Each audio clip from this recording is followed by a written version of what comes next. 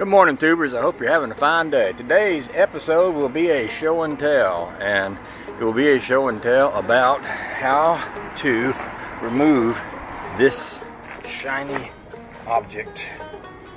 I can't focus on it. I just have to stick it in the wheel. These cameras, sometimes I just want to smack them. Right here. See this shiny object right here? Well, this is kind of like a big rig hubcap.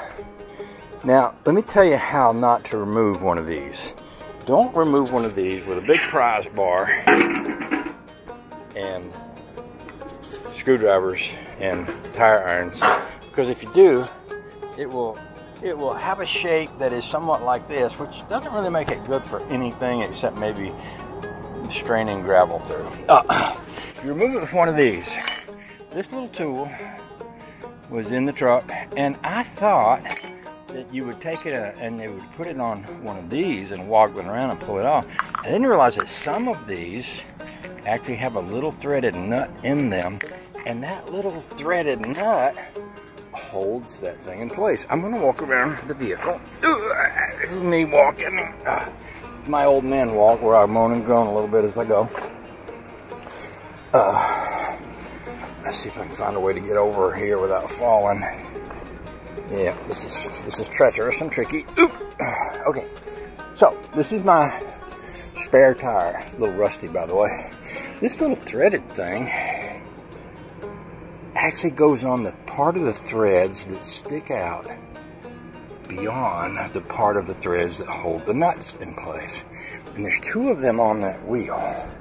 And so you use this little tool to unscrew those. I didn't know that. And I was in a rest area, and I was changing a tire. And when you're in a rest area changing a tire, pretty much you just want it done. And you're not going to go in the house and look on the internet and find out how to do it. You didn't do what I did, which is prise on it, yank on it, bang on it, hammer on it, do whatever you have to do to get the wheel off.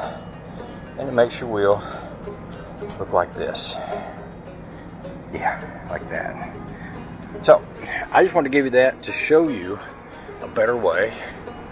Perhaps you can embed that into your brain so that if you ever come upon this, you have one of these tools that look like this,